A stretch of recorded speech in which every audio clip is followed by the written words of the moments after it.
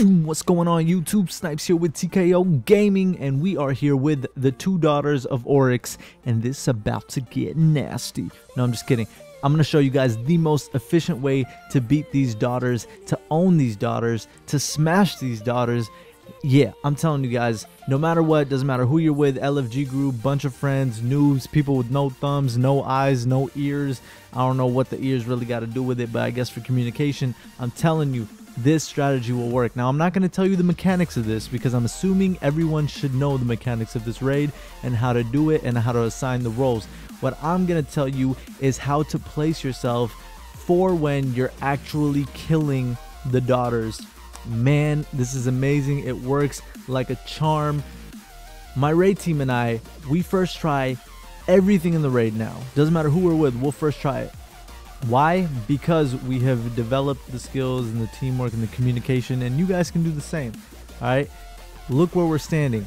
Get here, guys, and own this witch. I mean, you already know. Just own her, man. Own her, own her, own her. One daughter down, the other one's gonna come up right after this. Look where we're standing. Everyone should be here. Kill the daughter. Don't be stupid like me and the other people, because I completely forgot. I completely forgot that this is where the light thing happens, and I should have died, but from the blessing of the destiny gods, I did not die. I don't know how, but hey, I'm not arguing. Somebody else was not as lucky as I was, but who cares? He died.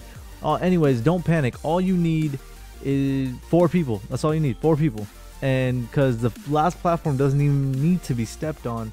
So pretty much, guys, you're gonna do the same thing again, and this time you're gonna actually go on the platform of where the first witch was, and you're gonna shoot across at the witch, the daughter, across. It's so easy, guys.